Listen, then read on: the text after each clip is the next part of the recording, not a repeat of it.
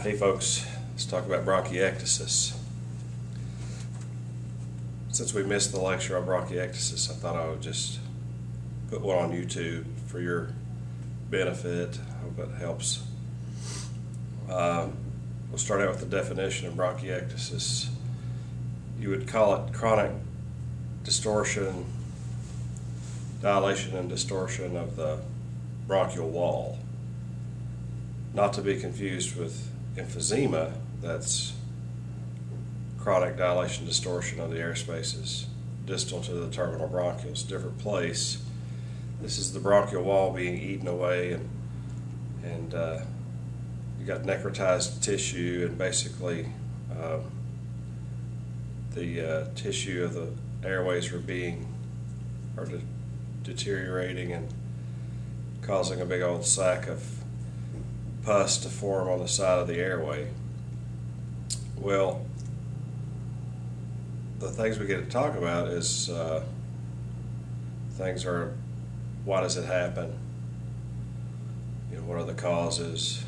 And then what treatments are we going to consider? So let's get started with and what forms it takes. So let's get started with what it looks like. We could see sacs forming on the side of the airway, like I was saying. And once the sac forms on the side of the airway because of destruction of the airway's wall, then you're going to have mucus gather there and stagnate. So these patients are going to have terrible infections. And like cystic fibrosis, bronchial hygiene is what it's all about when you're treating bronchiectasis.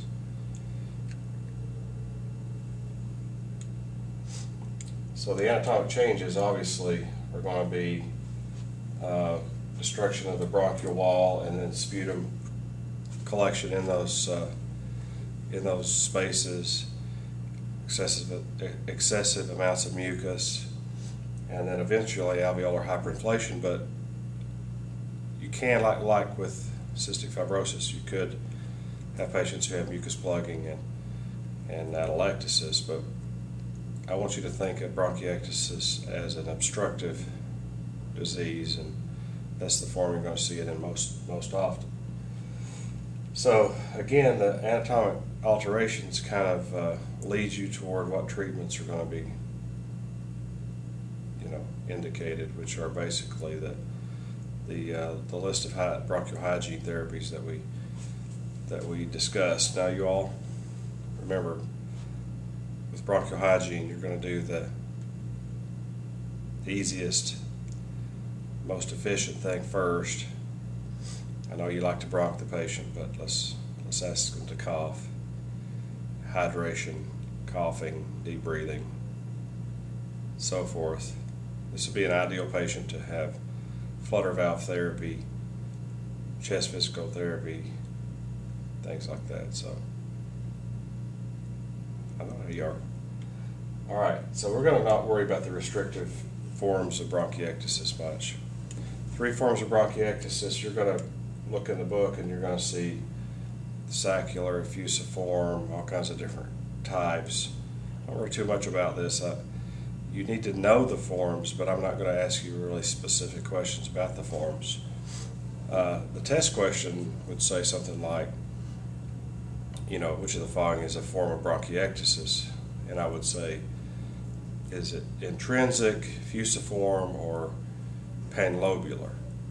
So, the other 2 refer to another disease, so you're going to be able to pick through that pretty easily. Don't worry about knowing specifics about each one. Now, what we're going to see, one of the things you want to do is say, well, if they're going to do bronchography or a bronchogram, that's a test where the patient inhales a contrast and it outlines the bronchial airways.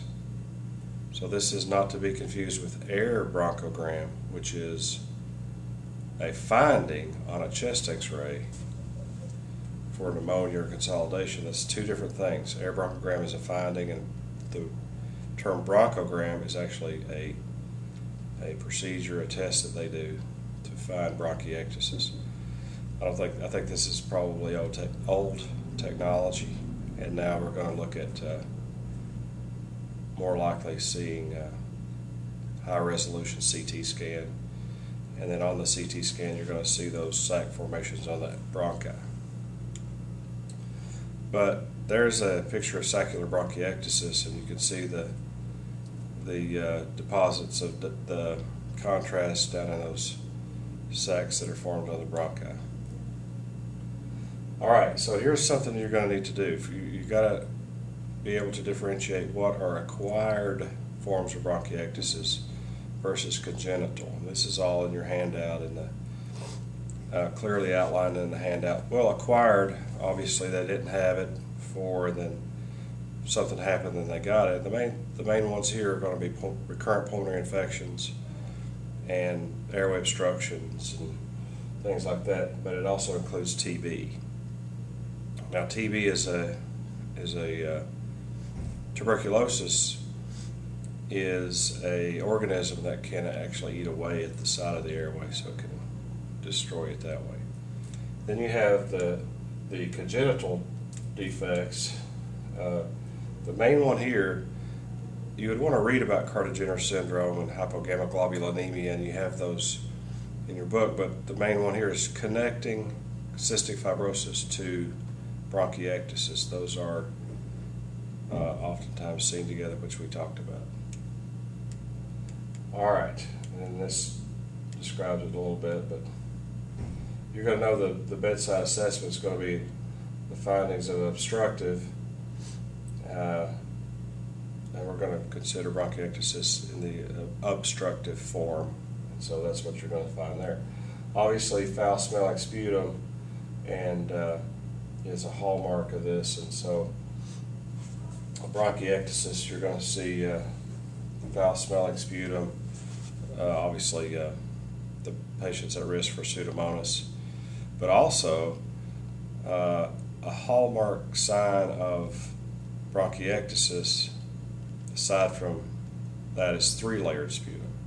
Now, they can cough up blood because that's destroying the side of the airway, so they can cough up blood. And you see frank hemoptysis, but think about anytime you see three-layered sputum, you're going to think about bronchiectasis. You're going to associate those things.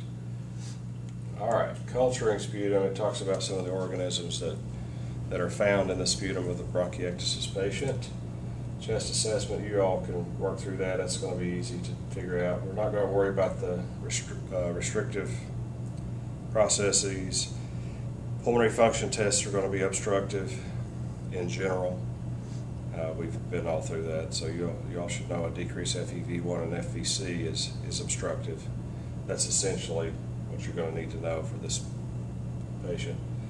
And then the mild and cases in terms of blood gases is going to be alveolar hyperventilation and respiratory alkalosis, low PO2. So the patient needs oxygen. And then in the advanced stages, you're going to see respiratory failure and chronic respiratory failure and that kind of thing. So that's something you can handle. Now, some of you asked me about this. What do these things stand for? What you want to realize here is that CVP and RAP are the same. These are hemodynamic pressure measurements. CVP is central venous pressure, and right atrial pressure is the same because they're measured in the same place. Those synonymous terms. So then you have right ventricular stroke work index, and it's basically just suggesting that in cases where there's lung disease, there's the potential to have right heart failure because of the things that we talked about. Now, I need for you to I need for you to really have an understanding of the process. Decreased PO2 and increased PaCO2 cause pulmonary vasoconstriction, which increase right ventricular afterload, increases the work on the right side of the heart, and eventually can damage the right side of the heart. So the right ventricular stroke work index is going to increase over time with pulmonary disease. And that's what that's talking about. Obviously, there's an increase in pulmonary vascular resistance because of pulmonary blood vessels constricting. All right, so what kind of tests are we doing? Well, sputum for CNS is a good idea. And then patients with chronic lung disease of any kind can have elevated hemoglobin hematocrit levels. And you know about polycythemia related, or we could call it secondary polycythemia related to pulmonary disorders, especially COPD and the obstructives. All right, bronchography, breathing contrast, you see bronchiectasis. Let me go back. So just associate the test bronchography, or the patient breathing that contrast, with bronchiectasis, and that's good enough. All right, it says the chest x-rays findings. Don't worry too much about this. If you know obstructive, you'll know this. And then the special procedure, bronchogram, talks a little bit about what that is. And then CT scan. You need to look in the book and find the CT scan. This says page 213. I'm sure that's not right. This is the old book that it's referring to. So there is a good picture of a CT scan in the book. And then general management, you know, oxygen therapy, bronchial hygiene therapy. You're going to give bronchodilators, sometimes mechanical ventilation, but oxygen therapy and bronchial hygiene. Now we've made a real kind of an emphasis, we've put a really big emphasis on bronchial hygiene. And so, you know, you need to be able to list those techniques for bronchial hygiene therapy, and, you know, hydrating secretions and mobilizing secretions. That's especially important in patients with cystic fibrosis and bronchiectasis. All right, medications, y'all. You know the story. We're going to have. This is a great patient to give a mucolytic to, because they have thick, tenacious mucus. And hang on just a second here. Let me see if I can find that for you. We have thick, tenacious mucus, of course, and that can be troublesome and worrisome and problematic. Still stuffed up here. Hang on just a minute. Okay, yeah, here we go. In your book, if you look on 206, you'll find bronchogram, and 207 is the pictures of you know, the CT scans of patients with bronchiectasis. And, you know, expect to see those on the test. I'm going to try to put those same pictures on the test. There's a book. It's a good book. All right. So, obviously, we can give adrenergic bronchodilators and some of those things. And aerosolized antibiotics may be indicated for this patient. That would be it. That would conclude our first YouTube video. Thank you very much. Study hard.